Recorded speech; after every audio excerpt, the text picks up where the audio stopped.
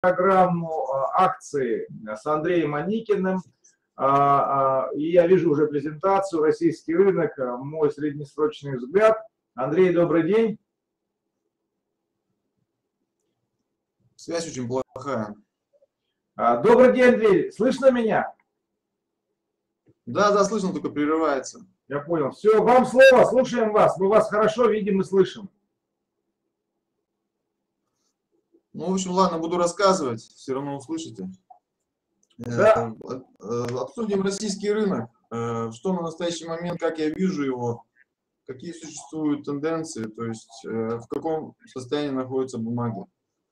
Сейчас вы видите таблицу, как я вижу бумаги в настоящий момент, куда находятся их направления. То есть в конце марта, начало апреля, по моему мнению, произошел разворот индекса ММВБ вверх.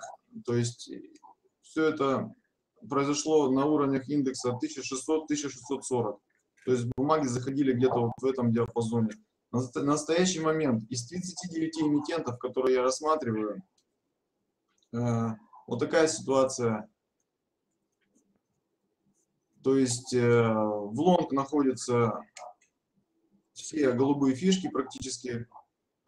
То есть вход был где-то голубых фишек 1 апреля, 30 марта, то есть вот в эти дни. Сейчас я конкретно покажу, в какие дни был самые большие входа.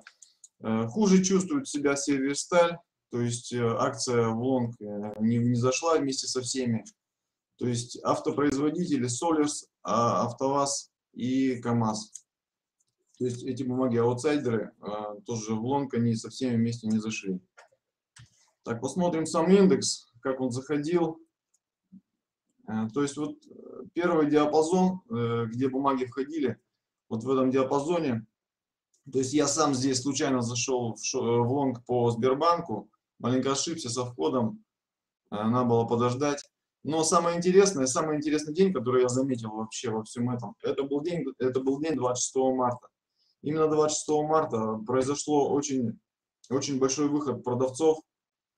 Я просто это заметил. Я сделал себе индикатор рынка. То есть я вижу рынок, само настроение, то есть давление продавцов или покупателей, как идет в настоящий момент. То есть именно 26 числа был самый апогей, то есть в этот момент выходили все продавцы, и далее был день 27 числа, и по этому дню уже было понятно, что рынок просто развернется. То есть вот в эти диапазоны был основной вход по всем бумагам. Дальше. Хотел показать Мосбиржу, то есть вы обсуждали, когда вы ездили на конференцию или куда там, что как росла Мосбиржа в этот день. Скажу сразу, вход по Мосбирже был с 10 по 12 марта. То есть это был вход вообще очень давний, и в ней нужно было просто сидеть. Я сам заходил в Мосбиржу по 66,5, я там потом тоже ее покажу в таблице. То есть такая бумага. В настоящий момент интересная бумага Ростелеком. Вот этот скрин, который я сейчас показываю, это скрин от 17 марта. Я его делал, то есть тоже для презентации делал. В настоящий момент бумага выглядит вот так. То есть бумага пошла в лонг, то есть бумага пошла, начинает делать свое движение. То есть стрелками я еще в то время обозначил моменты, диапазоны, где в бумагу входили покупатели. Я считаю, что в настоящий момент данная бумага имеет очень хороший потенциал для роста. Я думаю, что набор позиций уже произошел, и в бумагу можно еще даже зайти, и в ней возможно еще посидеть.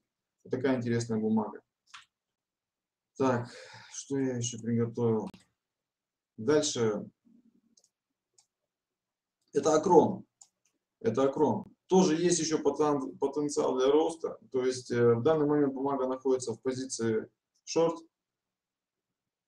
Но я в шорт не встаю, поэтому для меня она вне позиции. То есть на уровне 2.380, 2.400 можно будет в бумагу зайти. У нее есть потенциал еще для роста. То есть скажу, что по всем позициям он ранее открытым. То есть я считаю, что уже как бы входить, я считаю, уже поздновато.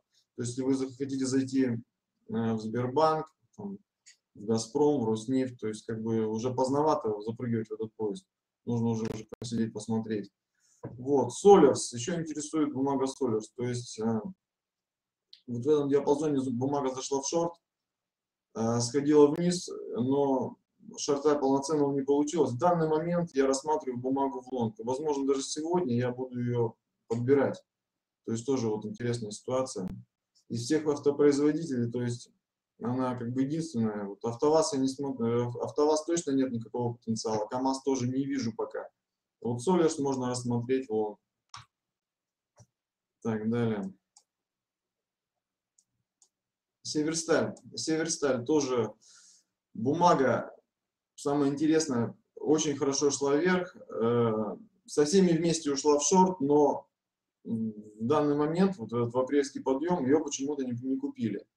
То есть, если ее рассматривать, то на уровне, в диапазоне 600-660 можно рассмотреть на лонг. Тоже интересная ситуация. Так, маленько подведу итог. Считаю, что по индексу ММВБ сохраняется восходящее движение. На продажу в данный момент ни одна бумага не стоит. По крайней мере, я продаж никаких не рассматриваю. Пока еще сопровождаю в лонг ГМК и ММК, которые были куплены ранее, на предмет подтверждения входа. То есть бумаги маленько откатились вниз. То есть я смотрю, как они себя будут дальше вести. Как уже говорил, на покупку планирую Solars, возможно, Акрон. Можно присмотреться к Алроса и НОМК. Тоже еще пару дней посмотреть, может быть, получится их приподнять. Не вижу покупателей в акциях КамАЗ, АвтоВАЗ, АП и Полиметалл. То есть скажу, что в обзор включил Полиметалл. Это 39-й эмитент в моем обзоре. То есть ранее был включен еще Магнит. По Магниту там обозначена сделка, мы сейчас ее рассмотрим. Еще включил Полиметалл. Внешний фон. По внешнему фону сохраняю свое видение нефти как восходящей динамики. То есть считаю, что в нефти еще сохраняется позиция покупателей. Тут самое только что меня пугает, это очень тонкая цена. То есть по нефти мой предел цены это 56 где-то долларов. То есть если этот предел она будет вниз пробивать, то есть возможно ее разворот. Мне как бы вот это маленько пугает. По рублю вижу укрепление, смотрю 57,5 для отката вверх. Основные фишки покупать уже поздновато, шортить что-либо рано. Так, сейчас покажу Сбербанк. Я считаю, что у индекса есть потенциал еще пройти вверх. То есть вот вы видите график Сбербанка, то есть зеленым обозначенным диапазоном среднесрочные, которые я видел, на которых Сбербанк будет либо разворачиваться, либо идти вверх. То есть, как видим, диапазон в районе 72, он пробивал вниз, то есть с этого диапазона его шортили, он ушел вниз. Вот этот диапазон 63-64 я изначально рассматривал как диапазон бумаги в разворот. То есть она в этом диапазоне ее все-таки подняли, и я считаю, и закрепились. То есть я считаю, что по Сбербанку есть хороший потенциал для роста. Ну, как бы бытует такое мнение, что акции Сбербанка как бы не такой показатель рынка. Ну вот, я думаю, что у данной бумаги есть потенциал еще сходить вверх. Также по Газпрому, вот эта акция Газпрома, то есть Газпром также подтвердил закрепление моего среднесрочного диапазона, то есть вот здесь 140, 142, 50. Я считал, что если акция за хорошо. Вход был, конечно, на 138, но при закреплении среднесрочного диапазона мое видение бумаги дальше, как бы, я вижу вверх. То есть следующая цена бумаги, это, я думаю, будет 152. Вот на 152 находится следующий среднесрочный диапазон, в котором бумагу будут либо разворачивать, либо ее потащивать дальше. Такая вот ситуация.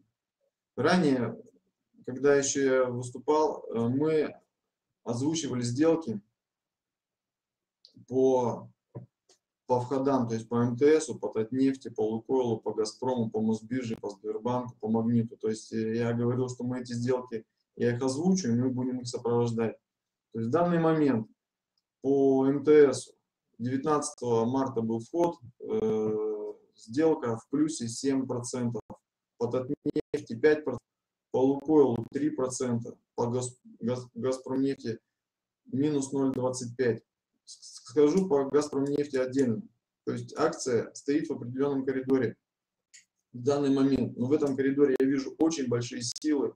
То есть на выходе из этого коридора будет очень хороший импульс. Там собирается очень большое движение. То есть я думаю, что оно будет вверх. Я акцию купил. Ну, надо за ней понаблюдать. То есть перспектива есть, но куда пока будем еще смотреть.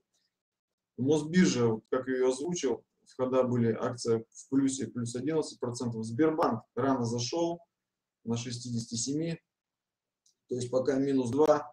Но сегодня думаю, что акция дальше пойдет. Надо было потерпеть, маленько посмотреть ее и далее зайти. Ну, вход как бы был правильный, но чуть раньше. Магнит. То есть по магниту тоже я ввел его в обзор. 23 марта магнит зашел в лонг.